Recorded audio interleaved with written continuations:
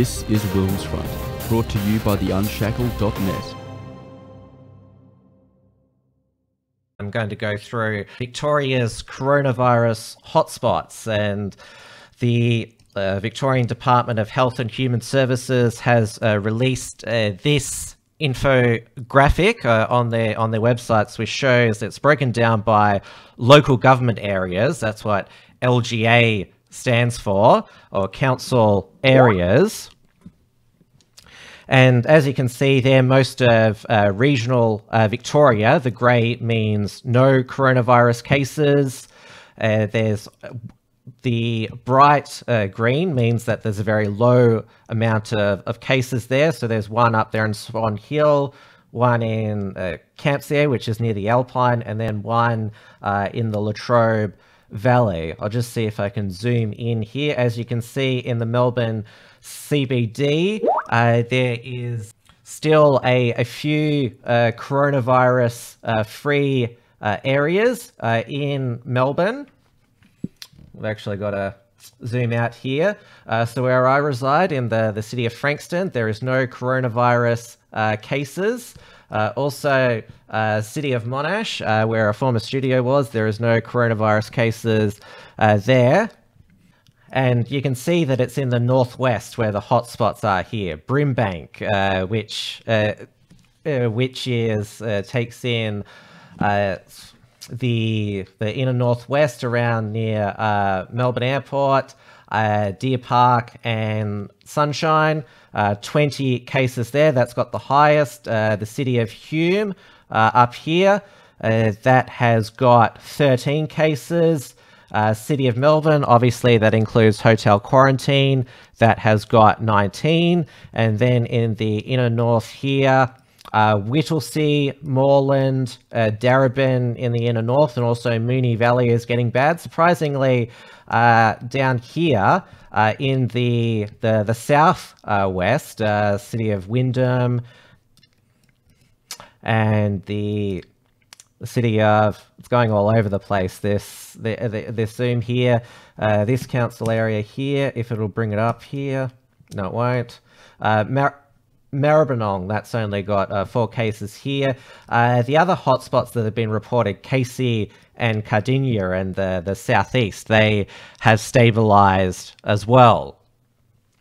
So that is the current state of things. If I zoom out here, of course this is a government website, so the graphics or the interactive map is not going to be. So 138 active cases in the community, 3 interstate.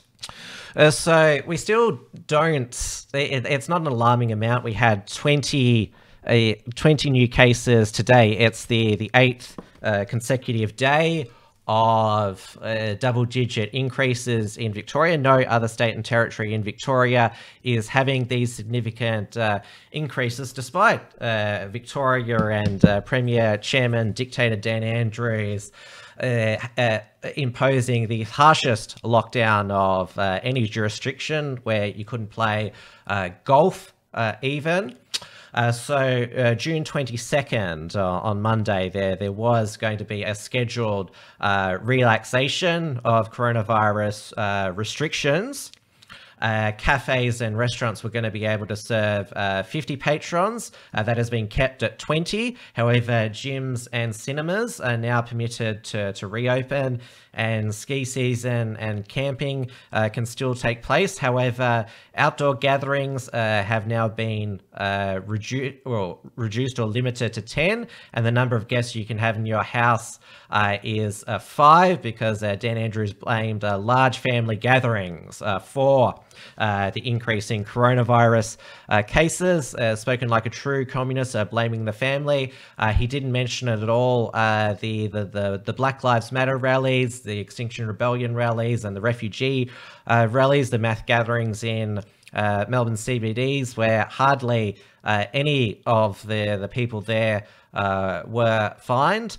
There are at least 4 cases traced to the Black Lives Matter rally that occurred in early June there, which Dan Andrews, the Police Minister Lisa Neville, and new Victoria Police Commissioner Shane Patton basically shrugged their shoulders and said, "Oh, it's too impossible to police and find people." Now, based on, if you know the demographics of Melbourne, the northwest of Melbourne, it's a heavy migrant and ethnic area, so is a city of Casey and Cardinia, and it's basically been conceded now by the Victorian authorities that language barriers have meant that the message about restrictions and coronavirus might not have got to these migrant communities, so they're sending out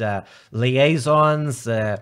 The Chief Health Officer of Victoria, Brett Sutton, he said he'd spoken with leaders of Melbourne's Islamic community to communicate the message there. Dan Andrews he hasn't threatened another statewide lockdown. He's threatened further statewide restrictions, but he has indicated a regional approach to managing coronavirus now. So the reason it's broken down by local government areas now is because they will look at, if it continues to get bad in the northwest, locking down those local government areas while relaxing restrictions in local government areas where there is no coronavirus cases, and potentially relaxing restrictions there, so allowing increased capacity there. So if things continue to go well in the city of Frankston, I won't be subjected to a second lockdown, and fingers crossed that restrictions will be relaxed around here as well. Also, another development today is the military has been called into marriage hotel quarantine, which had been managed by private security guards who had been getting infected by return travellers. There's been an increase in return travellers, and then those security guards have been going home and infecting their families, which that's a colossal mess up. So New South Wales, the reason why there'd been no breaches in their hotel quarantine is because they had the military called in. So this is a sensible development. I know that it's freaked a lot of people out, the news reports of the military coming into Victoria. Mainstream media is out to scare us again. They are only coming to manage the hotel quarantine, and they'll do a much better job at making sure the virus is contained there than those private security guards. And as a result of the increase in daily cases in Victoria, panic buying has occurred at supermarkets again. The second wipe, it's been called, because people are buying loads and loads of toilet paper again. And you know the old saying, the old saying is, I think it's Einstein, if you do the same thing and expect another result, that's hardly intelligent. And it's clear the supermarkets did not close during the lockdown, and of course, how is buying toilet paper going to help protect you and your family from coronavirus? And I wonder if these are the same panic buyers as last time, because haven't you still got 6 months worth of supplies that you bought during the first wave of panic buying? So Woolworths today announced that they were applying purchase limits again to toilet paper, hand sanitizer, paper towels, flour, rice, long life milk, eggs, pasta. That it was 2 per customer now, just to tell. Well, they said they were applying a precaution to the current surge, but maintain that they can keep up with demand and make sure that customers can still get what they need. Because you remember during the first wave of panic buying, elderly pensioners and the vulnerable, they missed out on their weekly supplies of toilet paper. It was incredibly distressing during that time. And you'll remember that all the lefties on Twitter were in love with Dan Andrews, claiming that his lockdown had saved the state of Victoria from coronavirus. But it's actually all falling apart for him now. Of course, we all haven't forgotten about last Sunday's 60 Minutes with his former cabinet minister and former Labor colleague Adam Somniak using taxpayer-funded staff to branch stack. He also lost Dan Andrews' 2 other ministers. He has to swear in on Monday 3 new ministers. And we've seen the mobile testing sites. They've had to basically shut down before they've even opened because they've run out of testing kits. And it appears to me that the reason why Dan Andrews just went to such a draconian lockdown in Victoria, because I think he knew that he was under-prepared and that his authorities could not hope. And so he just put everyone under house arrest, hoping that that would suppress the virus. But now it's all unraveling now. And of course, the Cedar Meats outbreak, 98 cases have been traced to that outbreak, and that is within the Brimbank, Hume council areas. They're the one that the Andrews government were very secretive about at the beginning.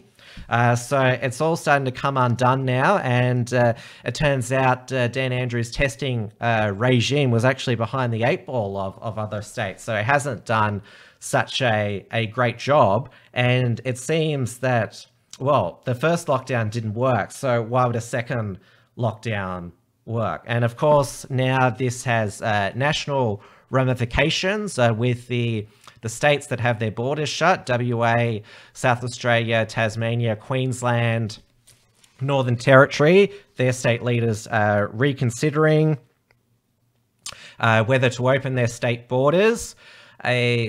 South Australia and Queensland, they're looking to basically open their state borders to everyone except Victorians from those outbreak hotspots. New South Wales Premier Gladys Berejiklian advised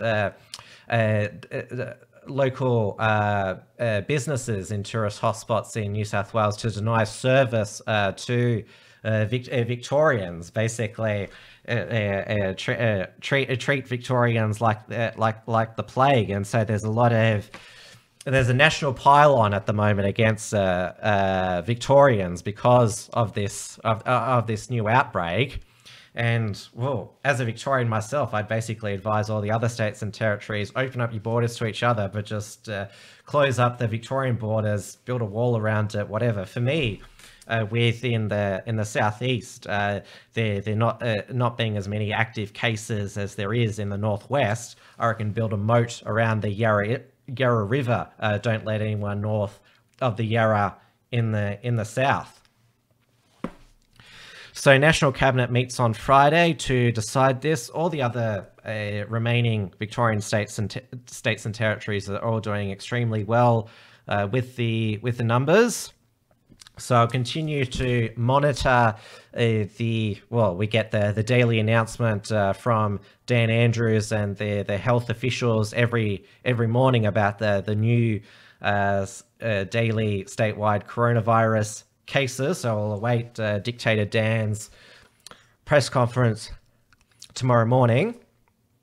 See how many new cases there are. There was 20 today.